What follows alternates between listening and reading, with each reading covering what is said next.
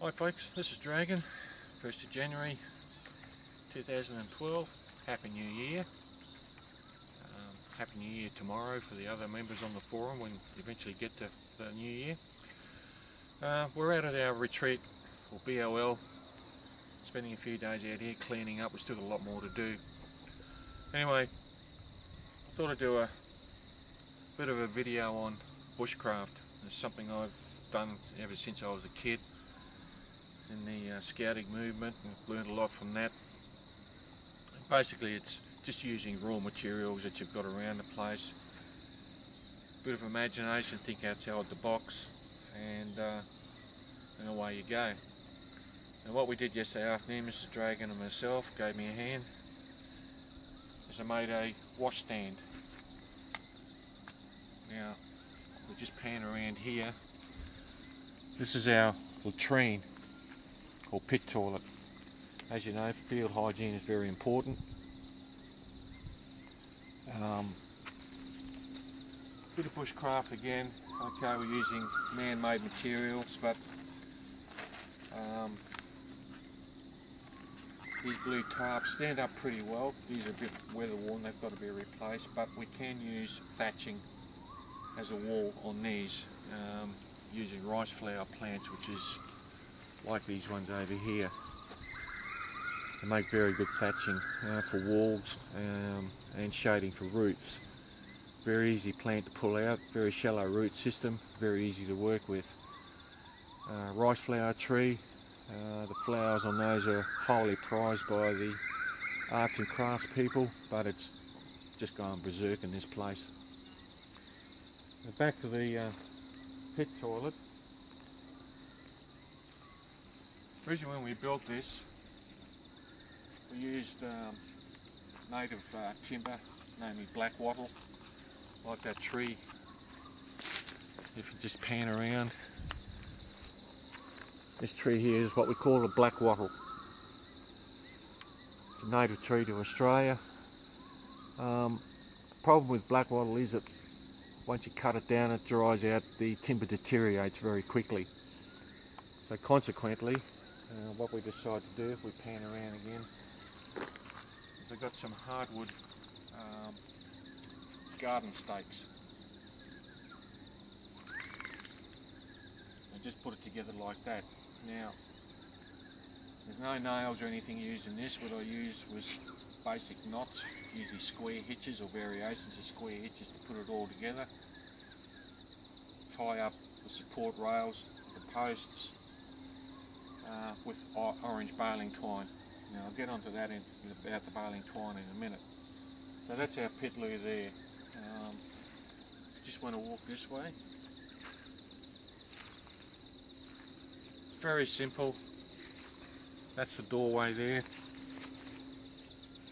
People go in, toilet seat.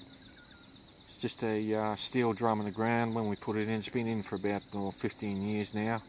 Went down about 6 feet. It's just about reached the end of its service life, so we're going to be looking at digging a new one soon. And of course a vent pipe on it too to vent out any gases. So there you go. We put this umbrella up as a shade. One, to protect anybody sitting on the loo in the middle of the day so they don't get sunburned. And two, to try and keep the toilet seat a bit dry. Nobody likes to sit on a wet toilet seat, trust me. Alrighty, if we move over this way, bit of bushcraft. Now what we did yesterday afternoon was we made up a wash stand. And rather than cut down green trees and all that sort of thing, I just had a bit of a wander around the place, and there was a bit of dead black wattle still standing. So I pulled those down and just basically broke them up with my foot, like in a previous video I made on how to break timber using forks and trees and that sort of thing. So in actual fact, this timber hasn't been cut. You can see with the ragged edges on it.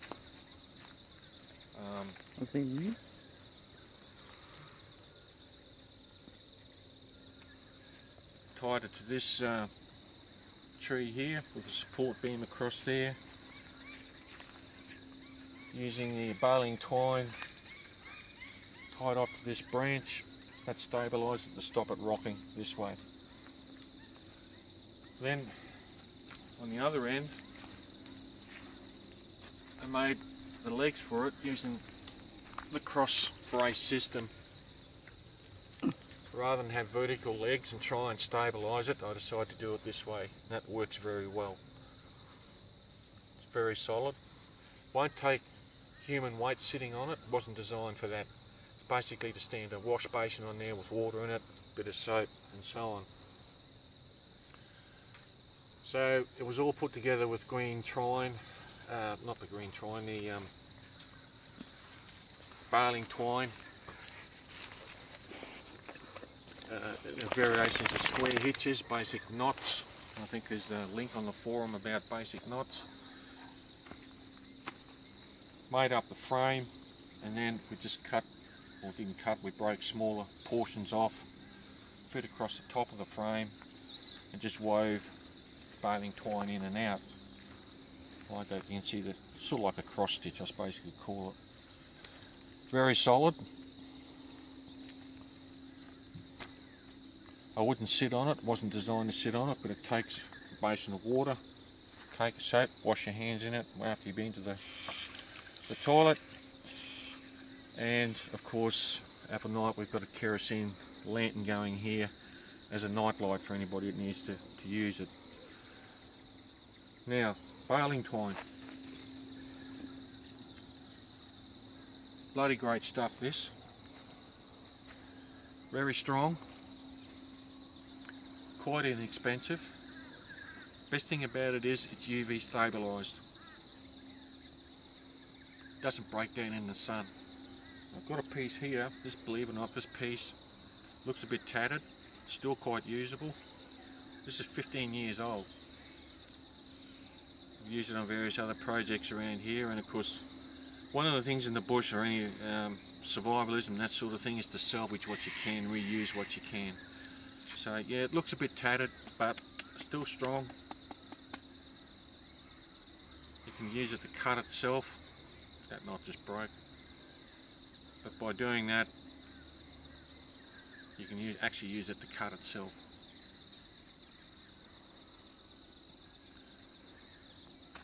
That's a bit of bushcraft. The other one is, this was made about 18 months ago. Probably a little bit longer, by one of our group members. Just a basket woven out of materials found around this side here. And basically what he did was, this is a black wattle shoot off the ground. They usually propagate through the root systems. They just pop them up and away they go. He made the frame out of the green twigs. Started off there. I don't know if you can see the binding on it. How he started off the binding on there on the base of it was he peeled the green bark off this and tied it up. It's a sort of cordage. Alright. Then what he did was he just stripped all the leaves off and just did this all the way around like that. He then put some around here, just weaved it in and out of the frame just to give it a bit more strength. Then he used a bit of native grass. We cut a lot of it down, something like this, okay, only it was green. The reason why I did it was green, all the stuff in here he used was green, was it was easy to work with, and when it dries out, holds its shape. 18 months old. Just a basic basket, use for a hat, use for carrying dry food products, anything like that. The handle, as you can see the vine here, also grows in this area. Wove around the top just to give it added strength, and a couple of handles on it. That's just using that vine. Also grows in this area. So you could probably flatten it down and beat it out a bit and make a bit more sophisticated cordage. The reason why I used baling twine on this is that in this area, with the plant material we've got, the cordage, yes, it's good stuff, but when you're looking at a long-term situation where you want low maintenance stuff, and this is one of the things you've got to work out at a BOL or a retreat. You only got so many human resources, and when you build stuff, you've got to work out, do I have to repair this every day because the cordage is broken on it? And cordage will break down. We've had a lot of wet weather out here over the last 2 years. So that's things you've got to work out. Because believe me, keeping a site going like this, just day-to-day routine stuff, takes a lot of human resources and material resources as well. And that's apart from everything else, from growing crops to fence, foraging teams, you name it. So it takes a lot of management to keep sites like this going on a day-to-day basis, and of course planning further down the track for longer term projects and things like that. Now, the other thing is salvaging. Survivalists learn to salvage anything, whether it be man-made or natural. Okay, piece of steel. You don't find this stuff growing on trees. There's no iron ore around here. There's no smelters, nothing like that. So if you've got foraging teams out there looking for stuff like this, steel, any sort of thing. We've got some charcoal we salvage from the fireplace over there, good charcoal forge. You can make tools out of this. Gardening tools, knife blades, not necessarily out of this, but if you get my drift, anything steel. We've got a heap of stuff in there that we've salvaged over the years. Comes in use for something. Improvisation it's called. A lot of metal there. We've got fencing wire around the place, so that's the sort of thing you've got to look at. There's a lot of stuff that you can't get in your area, so you've got to learn to salvage what you can. So that's something to think about, folks. Survival is all covers a lot of things. Using natural and man-made resources, learning how to salvage stuff, learning how to use it, reshape it, think outside the box with ideas like that.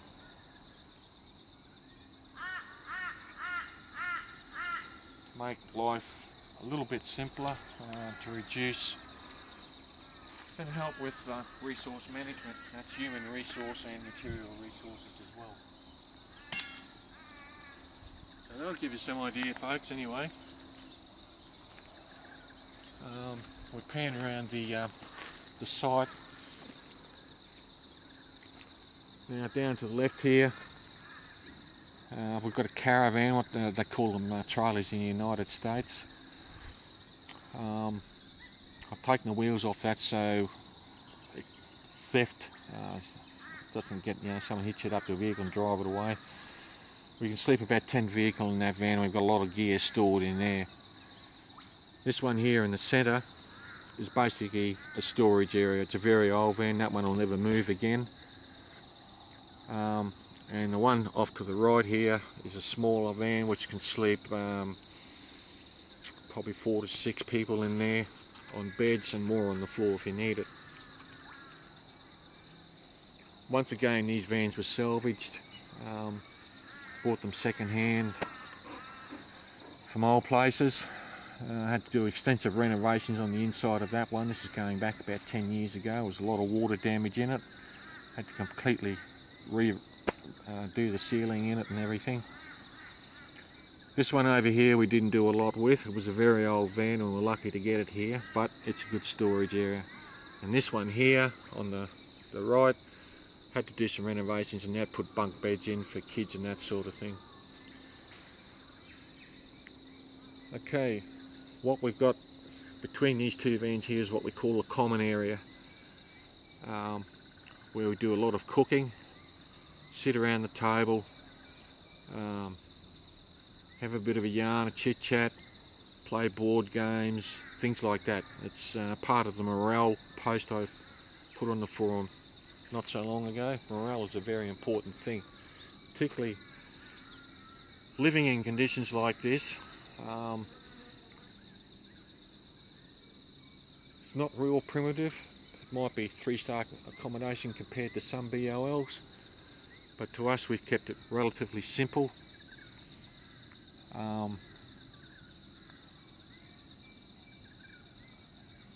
A lot of the generations these days, when they go bush or go camping, they like to take the kitchen sink, the TV, the laptop computer and all that sort of crap with them.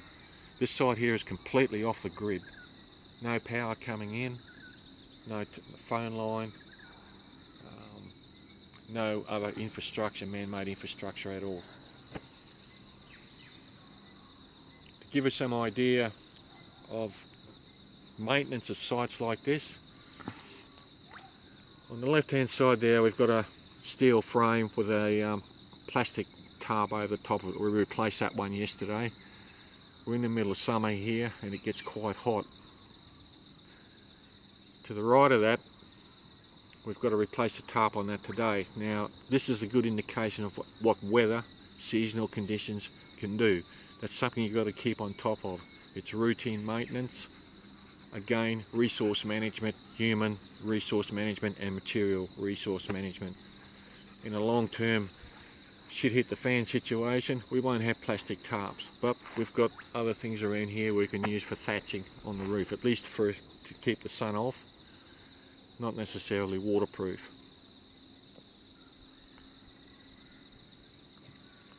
We've got solar lighting systems throughout these vans. I'll go into that later. We keep a good stock of firewood here.